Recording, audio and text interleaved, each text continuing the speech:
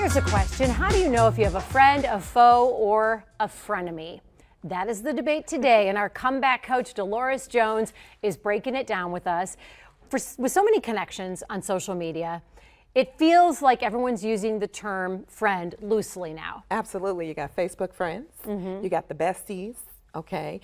And with that, that's a problem because now we don't define it. I saw a story really quickly on Facebook about two friends, one loaned one $20 for some diapers for the baby, and then they start beefing on Facebook, and then one of them went and killed the other one.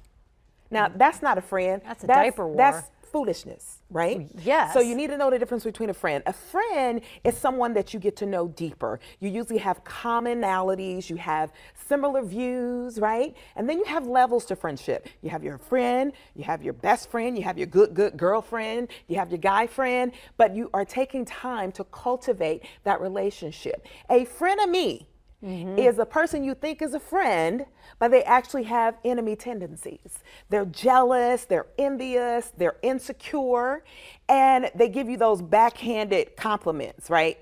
Like, I like your dress. And that's all, you know. And you're like, okay, and? Right. Okay, you look good, but. Oh, anything. Okay, or they're bringing you back. And so you know, most people are acquaintances. Most Facebook friends are acquaintances, right? You get acquainted with each other, like on the job. Like, Alexis, you're my friend. Well, you're an acquaintance. I feel like we're beyond acquaintance. We haven't hung out outside of work, but we shall. Yeah, yes, okay, and I feel like we could. Okay, we will, okay? But I'm not inviting everybody to my house. Now, you can come to my house, right? But acquaintances, they're in it for, well, what do I get out of this? Okay. You know, There's I know you have small talk. How the kids?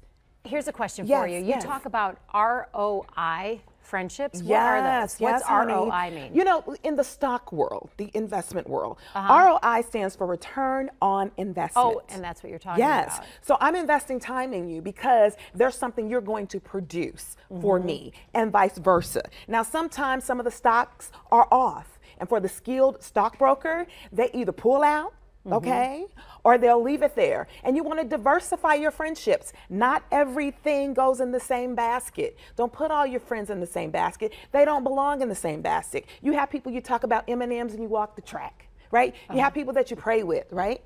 All of that. But you got to know the difference. I want to ask you two questions. One about managing our expectations, but two, do you, Delores, believe you need to keep your friends close and your enemies closer? Or do you believe you just cut them out? Let me tell you this. I don't believe in keeping my enemies close. Once I realize you're an enemy, then I just let you phase on out, right? I may even tell you, honey, you're not good for my self-esteem. May the Lord bless you real good. Exit stage left. Okay? All right. Expectations. Don't expect more of your friends from your friends that you're willing to give. Friends are not robots. I'm not your mama, I'm not your daddy, I'm not your lover. I'm your friend and I have frailties. So don't tell me everything. I shouldn't know everything. I have one best friend. We've been best friends since 5th grade. Right. Never had an argument, never had a fight, never put each other down. Don't talk often, but we have quality conversations. Right. You get it? Get it. Okay. Get it? Got it. That's all I got to say about that. Delores Jones, our comeback coach. Thank you. You're welcome. Now you know. Tell him to